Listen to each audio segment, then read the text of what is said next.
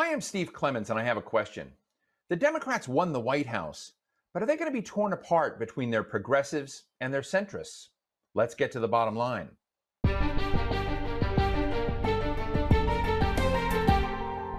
When the American people spoke on Election Day, they sent a mixed message. In many places, they voted against Donald Trump, but then they voted for other Republican politicians in their district and in their state. The Democrats went into this election thinking they were going to pick up an easy 15 more seats in the House of Representatives, but they wound up losing 7 seats to the Republican Party. They're going to keep their majority, but this is going to lead to many more votes that are what I call squeakers or just getting by. On last week's show, we focused on some of the lessons that Republicans might be learning from this election. And this week, we're going to talk to a leading Democratic senator to see what kind of soul searching his party is doing these days. He is Senator Joe Manchin, who represents the state of West Virginia, where he previously served as governor. And he's the only Democrat still standing, elected to a federal position from his state. So let me just put it to you. Which agenda won? Did the agenda of wiping out student loans, of health care for everyone, did that progressive agenda win? Or did a more cautious, deal-making, centrist agenda win this election? I'm not sure anybody won from that standpoint because there was nothing overwhelmingly supported by either side. We were split right down the middle, and we're still split down the middle, Steve. I can only speak of West Virginia and tell you how West Virginians feel. Basically, on all the opportunities that they're given, they're very appreciative. Anytime the government is involved, that gives them an opportunity, whether it be health care, employment, jobs, those are always very welcome. But when the scare tactics, or you scare the bejesus out of them by making them believe that there's going to be some type of an energy shift that'll take jobs away and not even give them recognition for what they've done and an opportunity to continue to live in West Virginia, that scares them. And then they get mad if they do lose, like anyone else, if you lose your opportunity to provide for your family and yourself. That's very scary. So with all of that, it's a tremendous challenge that we have right now. I still am of the belief there's more that unites us than divides us as a country. We're still the United States. We might be a little fragmented right now, but we always come back, and I think we'll come together. But I heard and you were talking just briefly there about where we stand as a country, and basically the different direction we're going to go, because the House didn't win seats, it lost seats. Still has a majority, but a slimmer majority. The Senate didn't get the majority which it thought it would get, and we're not sure if we will get it or not because we're still waiting on the results of 2 elections in Georgia in January. But no matter what happens, we are much closer in numbers that make it harder for any one side to have the fringes from controlling them, which the hard left or the hard right has very little control over a very narrow margin in either House or the Senate. So I think it gives us a tremendous opportunity and come to the realization that we have to work together, Steve, versus just fighting for our respective sides, because there's no comfort there. There's nobody, if the Senate becomes 52-48 or becomes 50-50. If the House has to rely on not losing some of their moderate Democrats to stay in control, then that'll bring them back to the middle. And the moderate middle is where we run our lives, where we run our businesses, and where we run our country from. And we've got to get back to that. So maybe it's a blessing in disguise. I'm not sure yet. Well, let me ask you, I mentioned, Senator, that you were now, in terms of those that are elected to federal office, the last Democrat in West Virginia. You also happen to be overwhelmingly popular in West Virginia, in a state that's conservative. You stand out, and I'm just interested in whether we can derive any lessons from that as now President-elect Biden thinks about reaching out to those 71 million people who voted for President Trump. Well, as I saw the last figure, there's 73 million. And 78 million voted for voted for Joe Biden. So it's a tremendous, overwhelming victory. But there's an awful lot of people that maybe aren't in sync. How many of those will start looking at reality? I I've said this before. The bottom line, we need to cure our country of this pandemic. We need to rid it with a vaccine and antibodies that work. And until that happens, it'll be hard for us to get back to the normals that we had before. I don't think the new normal will be what the old normal was. And with that, there might be greater opportunities that we have. We have to be prepared and ready to do that. And I think that the more reliance we have on science and not denying it and give people false hopes that it's not going to harm them and it's just basically a hoax, it's nothing real, don't worry about it. I think we've seen, Steve, that this is serious. This is a killer, not just in the United States of America, all over the world. And we need to be attacked in much more serious than what we have been. So hopefully we'll come together on that. And next of all, we need a bipartisan bill. What's the best bipartisan bill you can start with that everybody agrees needs to be done? I've said this. If you have a bad road, a pothole, if you have a bridge that's falling down, trust me, that pothole and bridge and bad road doesn't know if you're Democrat or Republican. It'll bust your tire, tear your car up, and endanger your life.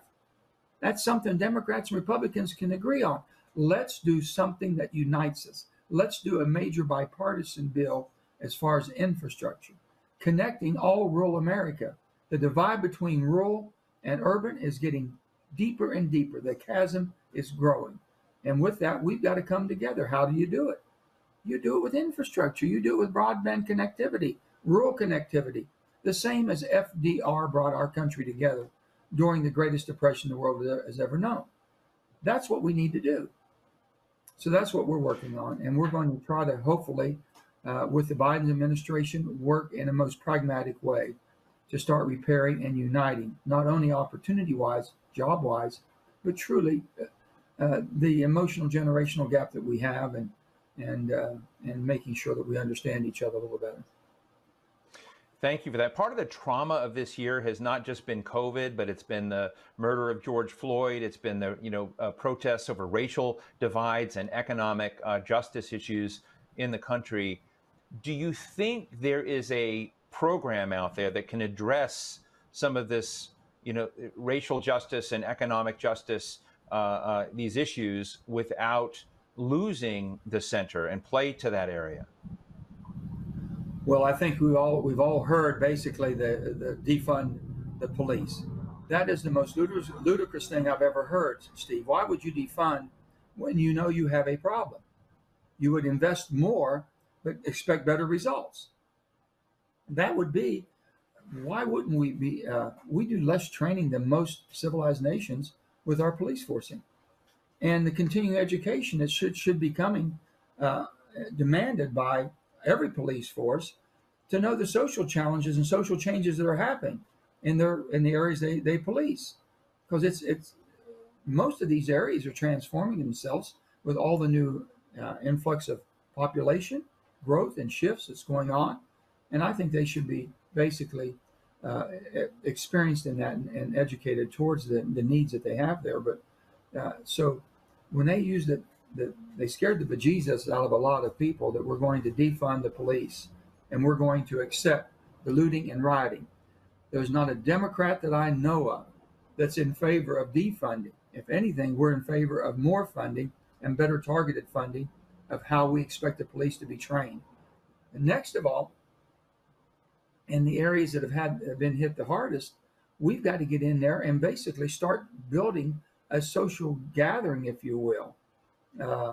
And I'll never forget, after 9/11 in Little West Virginia, we're probably the least diverse state in the nation, but when I was governor, we started bringing all the denominations and churches and religious so we could understand Islam and we could understand from our brothers and sisters, whether it be our rabbis, our priests, our preachers. We wanted to know what was going on. We had them all together, from the rabbi to the imam to the priest to the pastor. We had them all trying to explain to us the social challenges that we have and how we would better embrace that so we'd understand it better. That needs to be done more now than ever. You talk about defunding the police, and I just want to read a tweet that you sent out and that Representative Alexandria Ocasio-Cortez then retweeted, with her giving you the devil's stare when you were looking at this, and it says, defund the police, defund my butt. I'm a proud West Virginia Democrat. We're the party of working men and women. We want to protect Americans' jobs and healthcare. We do not have some crazy socialist agenda, and we do not believe in defunding the police. She sent that out with her just staring at you, no words. So I guess that gets at the point of part of the question of the divide, right? Is to get at this question of what's happening with the soul of the Democratic Party, where that struggle is, and what role you're going to play in that. I mean, I remember, you're kind of, in an interesting vice. I want to remind our viewers that when you ran 2 years ago, Donald Trump Jr. was going and campaigning against you in that state, and you still won with the Trump machine going after you. But now you had Don Trump Jr. on one side, and now you've got Alexandria Ocasio-Cortez on the other. How does that feel? Well, first of all, that was the president himself came in 6 times. The president, Donald Trump, came to my state 6 times campaigning against me. And afterwards, I told him, I said, I wasn't running against my opponent. I was running against you, Mr. President, because that's what basically you put. And the people in West Virginia says, we want our senator, not your senator, Mr. President. And it's been tough. It really has been. And now to have that, when you said the soul of the Democratic Party, Steve, I truly believe the soul has been silent. It has been very, very silent. And sometimes silence is deafening. That's what I believe has happened. The people such as AOC, they're aspirational. That's fine. They have some ideas and they want to express that. But that is not who we are as a Democratic Party that I know. I can only speak for myself and the people that I know within the Democratic caucus. But by being silent, it's accepted. We should have denounced immediately when they said defund. We're not defunding the police. We're going to invest more and expect more. That's point blank. We should have spoke really, really strong. And that wasn't spoken by leadership for whatever reason. They just were kind of silent about that, not knowing how to tiptoe around it, about talking about looting and rioting. I would have brought in the National Guard. I had the National Guard at my beck and call when I was Commander-in-Chief of the West Virginia National Guard. I don't need the federal government to come in or federal officers to come in. We can take care of it. We're not going to tolerate it. But you prevent that by happening because in areas that you have hotbeds of dissent or this type of anger and hatred buildup, you've got to go in there and bring those people to the table first and diffuse that before it gets lit. And that's what wasn't done. But again, the soul of the Democratic Party didn't denounce looting and rioting. So the Republicans picked up and made it believe that the Democrats are acceptable to the looting and rioting. Antifa, I've never even heard of Antifa before. And the Black Lives Matter, well, it should. What we saw happen to George Floyd, I think it should have shook everybody to their core. To watch a person who is the police with authority basically took the life of a human being in front of the whole world to watch in the most callous and insincere way. As a matter of fact, this is what I do every day. It was beyond our imagination that something like that could happen, let alone the confirmation of watching it happen in front of our eyes. And so these are the things we speak about. And yes, Black Lives Matter. And yes, all lives matter. But when people have been treated, and don't you think you've got to step up and defend and say, listen, we're not going to tolerate that in America. It's not who we are, not how I was raised, Steve. And I think we need to speak up. Have the Democrats yet done, has Senator Schumer, have Nancy Pelosi sat down and really analyzed with those of you who've been complaining about the direction of the party for a while? Have you done an assessment of what went wrong so far? Yeah. Well, let me just tell you, I want to give Senator Schumer all the credit in the world for coming to realization that we have to be heard. Every senator representing every part of this country has to be heard. Those that won and those that didn't, those in difficult areas and what they're seeing and what hasn't been said.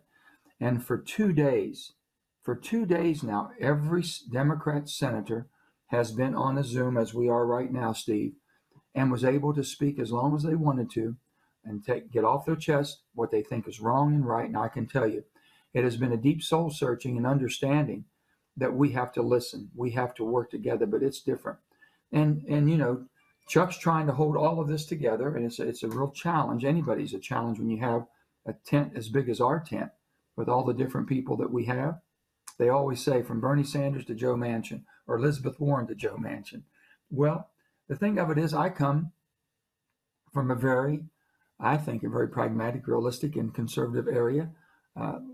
West Virginia was never given a lot, but West Virginia basically was always hardworking and never complained a lot. We did the heavy lifting. We never complained. We were happy, and we would just expect everyone to pull their own weight. We never wanted people to be sluffers or slackers. If they were capable of doing something, they should work and provide value. And those who couldn't, you should have the empathy and sympathy of basically, and I think the moral responsibility of taking care of those. I think the good Lord put there for us to see if we would react as human beings. And that's who West Virginians are. I've said today, I've talked to West Virginians, and they said, Joe, we believe that the Washington Democratic National Party is more concerned about people who don't work or won't work versus people that do work and will work. And that was about it in a nutshell. So we've got to make sure that the people that are working and want to work, that we're the party for them.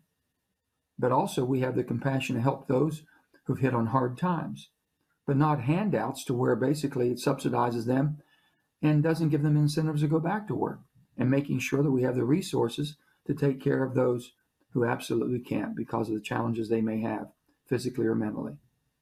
I think we have to define ourselves better that way. I know that you're going to be talking to eventual President Biden frequently, but part of the struggle right now between the different factions in the Democratic caucus is what the primary, core message of the Democratic Party should be. I think that you're focusing on jobs and the economy as the lead. What is that tension like? What's the battle that's brewing over what the messaging of the Democratic Party should be? We've got to get back to what James Carville has always said. It's the economy, stupid. It's the economy. And that's exactly what it is. And for some reason, we've got on all of these, and that's where we've got tagged. Washington Democrats must be socialists. That's all we hear them talk about. They want to do this for everybody and that for everybody. I want people that want to perform and work and provide for themselves to have the greatest opportunity and the most capitalistic, open society you've ever seen. I'm not going to say that everyone's going to live the same or get the same amount of resources and have the same type of homes or cars and all that. You'll determine that. But I want everyone to have the opportunity to have the same car I have, or the same car you might have, or the beautiful home that we might have, and things of that sort. They should all have that opportunity. That's what we fight for. That's what capitalism is all about, capitalism, not socialism. Right. Because people are coming to this country right and left because they're fleeing socialism. And so when they got tagged, and the Democrats never pushed back and never defined that we're not socialists, we don't believe in socialism. And let me tell you the type of capitalism I believe in. Do you think that the Democratic Party runs a risk, essentially, of being taken over by those people who do believe in socializing? It's different than saying socialism, but socializing a lot of problems, further socializing healthcare, further socializing education, further socializing, finance and a number of these issues. And I think it's fair to say that the wing of Bernie Sanders and Ocasio-Cortez is comfortable with that description. Do you think that the Democratic Party is at risk of that wing of the establishment taking control of a Biden presidency and Biden leadership? I know Joe Biden. That's not who Joe Biden is. I can assure you of that. It's not how he was raised. It's not how he's been in public service for all these years. It's not who he is or what he believes, Steve. So I have no fear of Joe Biden, but I have fear that basically they get too loud of a megaphone that basically paints us with a broad brush. It's not who we are. And the bottom line is they can talk all they want to, but there's not going to be room for them in what I call a Democratic Party that believes in democratic principles, what we just talked about. If they're upset with that, then they ought to start their own party. That's what I would recommend if they're not happy with that. But if the Democrats, we always have a big tent. We want to hear from everybody. I always look at the far left, Steve, as my conscience. And my conscience, did I forget something? They're bringing something up maybe I didn't think about. in a way that I didn't think about it or didn't see it. So when I hear of these, the New Green Deal and Medicare for all, I've said about Medicare for all, Steve, we can't pay for Medicare for some. Right. The people that have already been paid into it. We have Social Security. Every one of our trust funds are going to go broke if we don't make some changes. Let me ask you the quickest change we can make to Social Security: take the cap off the tax. Take the cap off the tax. If you want the wealthy to pay their fair share, take the tax off the cap. That gives us financial stability for many, many, many years. There's little things we can do. It doesn't harm anybody. But we're thank you. unable to do. I can see the Twitter hashtag for that on the cap and the tax coming down the road. Let me just ask you one last question, Senator. Donald Trump recently tweeted out, "We won't let a rigged election steal our country." This was well after the election had been held, well after the election had been called in Joe Biden's favor. You know President Trump. What do you think's going on, and what do you think we're going to end up? That's not surprising, Steve, on President Trump. I'm not surprised at all. He started building this false scenario long before the election because he knew he was in trouble. They've seen it coming, they've been polling it, and they knew it. The only way, when he said the only way that Joe Biden can win it is if they fraud and they steal it. Truly, that's the only way that Donald Trump knew that he could win it. So he just reversed that scenario and put Joe Biden's name in it. That's the only way they could have won. Because the public overwhelmingly was just saying a change needs to be done. And those people that he lost might have liked some of the things he had done policy-wise. They just didn't like, they just couldn't take the chatter on a daily basis. They couldn't take the tweets coming out denigrating every human being. You couldn't take, okay, who'd he fire today? What country are we basically discriminating against? What country today did we embarrass by saying something that was offensive? It's just awful. And it's not who we are. Americans basically are looked upon as uniting, as the United States, as working with them to improve their lot in life, to prove that democracy does work when people are put ahead of government and government officials. And it's a government of the people, by the people, and for the people, not of Donald Trump, by Donald Trump, and for Donald Trump. And he had a hard time understanding that. So we'll see where it goes. But there's still a following. I can't understand why. But I guess if you have 70 million followers on your Twitter account, that's a force that they would like to avoid if they possibly can. I still believe there's enough good Republicans who will stand up and basically put our country first. I'm waiting for them to come to the front. I think there's an awful lot of people that'll help Joe Biden put a government that's all-inclusive together. You'll see Republicans and Democrats working together. You'll see some far left movement of the Democrat Party that's mad at Joe Biden for working and bringing all-inclusive, bringing people together, or whether it's the likes of the Colin Powell or people of that sort of stature that have been around, or some of the Bush people that really want a government that's united. We'll see how that works out, but I'm counting on Joe Biden rising above all of that and bringing us together again. I hope that happens. Well, Senator Joe Manchin, we'll leave it there. I know you work very hard to get Republicans and Democrats to talk with each other and actually pass legislation. So thank you so much for joining us today and sharing your candid thoughts. Well, I thank you, Steve, for having me, and all your viewers and listeners there that remember we are the United States, not the divided states. No country can take advantage of this great democracy of ours and this great economy of ours. And we will unite once the dust settles here. We hope it settles sooner than later. And you'll see more and more people coming out of the woodwork and speaking. It's time to move on with our new president-elect, Joe Biden. And I'm anxious to do that. Well, thank you. Thank you, Senator. So what's the bottom line? The Democratic Party has been elected to lead America for the next 4 years, sort of. President-elect Joe Biden is going to have a tough time in the Senate. And don't forget, Donald Trump is still going to be out there speaking directly to the 70 million people who voted for him, a real thorn in Biden's side. American politicians are at a fork in the road. Either they're going to figure out how to compromise and play the center, or they're going to retreat to party red lines and go absolutely nowhere. It's going to be a bumpy, action-packed 4 years. Stay tuned. And that's the bottom line.